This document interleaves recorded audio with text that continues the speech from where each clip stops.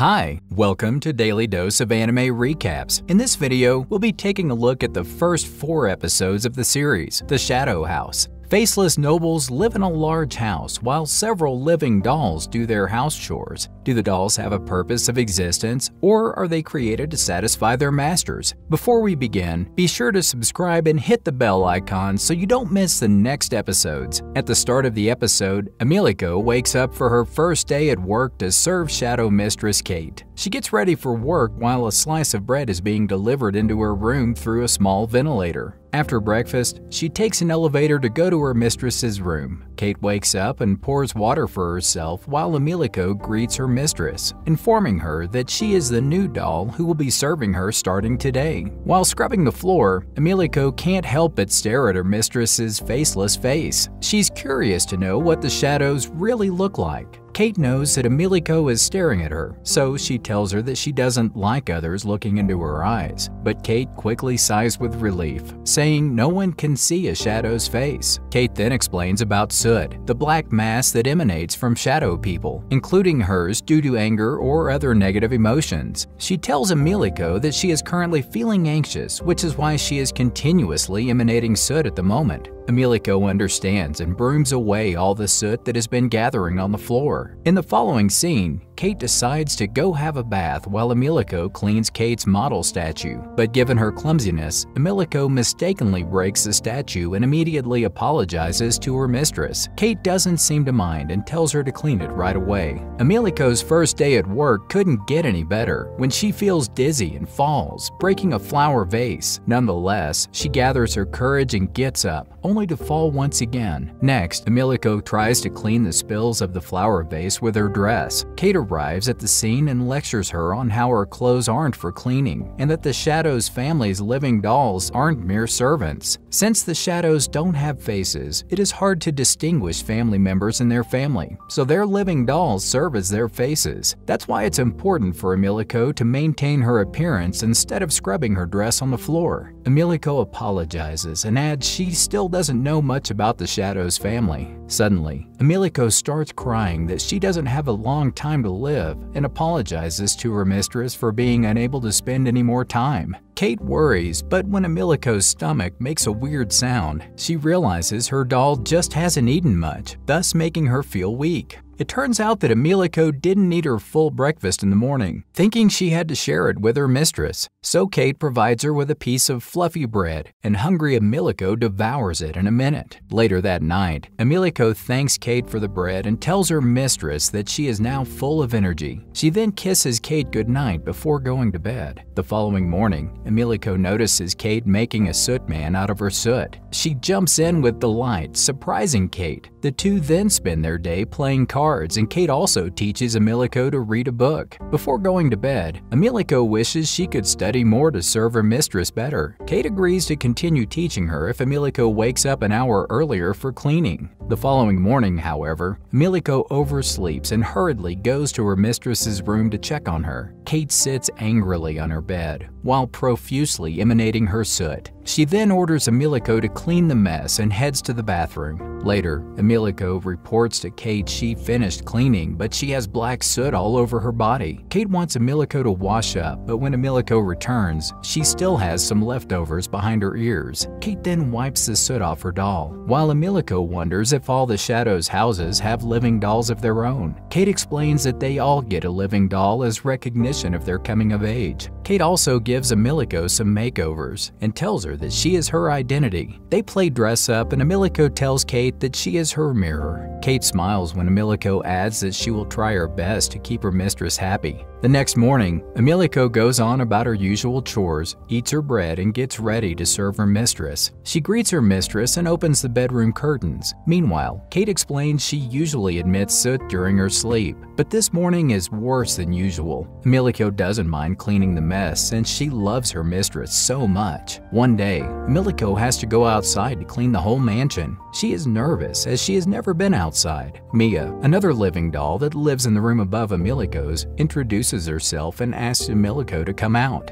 She then takes her to the Great Hall of the Shadow's house, and Emilico is surprised to see so many living dolls scrubbing and cleaning the house together. Mia tells her that the house is so big that their cleaning duties never end, even with so many dolls. She then introduces Emilico to Rosemary and Lou. Rosemary tells Emilico that they four are a cleaning team, and that she is the team leader since she is the oldest one. Meanwhile, Emilico is surprised and falls straight to the floor, as she didn't expect so many dolls in such a huge area outside her and her mistress's room. Rosemary hands over a cleaning kit and soot suit, which are used for deep cleaning. She and Mia then sing a song while they carry out their chores happily. Later, Emilico returns to her room and tells Kate about her adventure outside. She starts singing the song Rosemary taught her and starts cleaning the shelves. Unfortunately, her hand slips away and gets Kate's treasured stuffed doll soaked in water. Kate immediately lashes out and once again starts emitting her soot profusely. Emilico tries to clean the soot off the ceiling, but it just wouldn't come off. She then cries alone, thinking about how she failed her mistress, but she gathers her courage and decides to fix the stuffed doll. Later, she gives the stuffed doll to Kate, who eventually forgives her. Emilico also shows Kate that she's made one for herself and calls him Raleigh. One day, while cleaning the windows, Raleigh falls down her pocket, and when Emilico tries to catch him, she too falls off and lands on a bushy garden below. Kate immediately goes down to help Emilico, who has some bruises on her knees. While they return to their rooms, they stumble upon Mia and her shadow mistress, but Mia doesn't seem like herself at the time. She copies Mistress Sarah's facial expressions and words. Sarah calls Emilico a failure, as she hasn't been trained to mirror her mistress's face for their debut.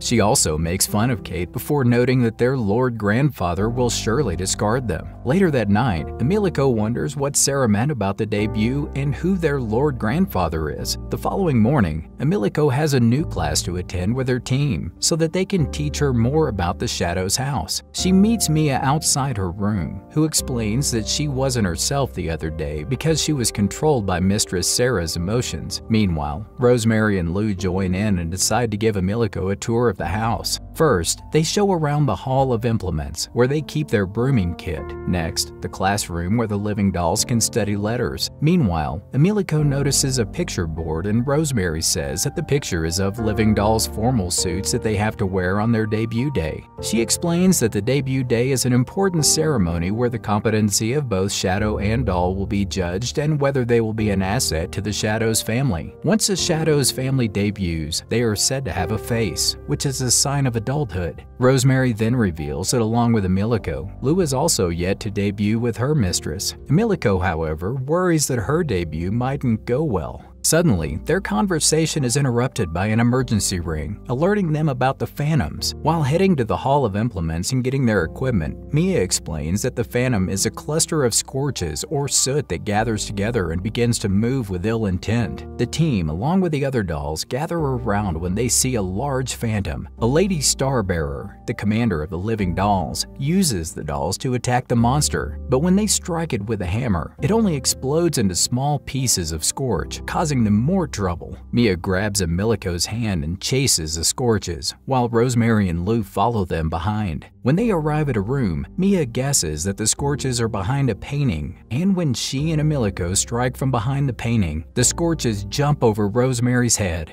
Then they completely cover her face, taking control of her body and creating a new Phantom. Lou remembers from her manual that Phantoms can kill with enough water and tells it to Emilico, who immediately brings a huge water vase and pours it over the monster. Emilico saves the day, but Rosemary suffers from the soot sickness since scorches had entered her body. She is then taken by the first aid team for further medical help. The following day, Emilico worries if Rosemary will be fine, and Mia asks her not to worry since Rosemary is the strongest on their team. Mia then takes Emilico for a bath that day, and the pair enjoy and have fun together. After their bath, Rosemary comes over to greet them and tells them that she drank enough water to drink all the soot away from her system. Emilico becomes elated to learn that Rosemary is now fit and well. Later, Emilico talks about her day to Kate while serving tea for her. She hopes that she will be able to spend a more wonderful time with their friends. Meanwhile, her stuffed toy Raleigh moves in her pocket and flies straight upwards before landing on Emilico's hands. It turns out that Emilico made Raleigh and fixed Kate's stuffed doll with the help of the same soot man Kate was making earlier. So, since the soot is linked with Kate, she can actually make the toys move. This also comes off as a surprise for Kate since she didn't know she could move stuffed toys. She instead believed that their Lord Grandfather is the only one that had the power to do so. Later that night, Emilico writes in her journal and notes that soot can be made to move as Kate did. But she also wonders why her mistress can make the soot move, and if someone was making the Phantom move earlier. Just then, Kate rings her and informs her that their debut is near and that they have to study together tomorrow. The following day, the Lady Startbearer, also known as Barbie, summons all the dolls to discuss the Phantom mayhem. She blames Rosemary and her team for letting go of the monster. Mia cannot bear the unreasonable blame and cuts Barbie mid-conversation, explaining that they were merely fulfilling their cleaning duties. The fierce and rude Barbie lashes out in anger for cutting her conversation and kicks Mia on her stomach. Emilico immediately rushes in to help her friend and screams at Barbie for being so mean. Barbie has had enough of incompetent dolls and readies to hit Emilico, but luckily, Sean, a male living doll, pushes her back with his cleaning stick, calling it a mistake later. Another male doll, Ricky, saves Barbie from falling on the floor and hits Sean on his stomach for disrespecting Barbie. Barbie gets back to her form, but is once again interrupted by a clumsy doll, Rum, who drops her kit on the floor. She then shifts her attention to Rum, calling her the dimwit who unleashed the Phantom. Emilico knows she isn't to blame, so she stands up for her. Barbie decides to give them a last chance, so she assigns Sean, Emilico, and Rum for night watch to try and find an explanation behind the Phantom mayhem. And if they fail during their duties, she will report it to the adults living on the next wing of the house. Later that night, Sean, Emilico, and Rum meet at the Great Hall and start searching for anything unusual. A couple of days go by, but they cannot find any clue about the Phantom. On their 5th day, Sean brings a blanket for them to sleep in the small hall, since the watch has been disturbing his sleep routine. Emilico initially wants to keep on searching, but eventually agrees that the watch has been hampering in her performance of her service to Mistress Kate as well. Meanwhile, Rum stays silent, not speaking even a word since day 1. In the next scene, the three lay together on the ground and Rum finally opens her mouth, blaming herself for getting Emilico and Sean into trouble. But Emilico thinks otherwise. They then hear someone coming in their direction, and Rum, fearing that it's the Phantom once again, runs away into the darkness. It turns out that it's a veiled doll, whose duty is to distribute food and clothes to other dolls. Meanwhile, Rum sits alone in a dark hallway and cries as she has always been a failure, and that nobody is coming to save an inept doll like her. On the other hand, Sean and Emilico venture into the restricted hallway in the front part of the house to search for Rum. They instead discover that dolls who try to run away from the house are immediately eliminated by a trap of arrows. The pair then hurriedly head back after hearing Rum scream from a back hallway.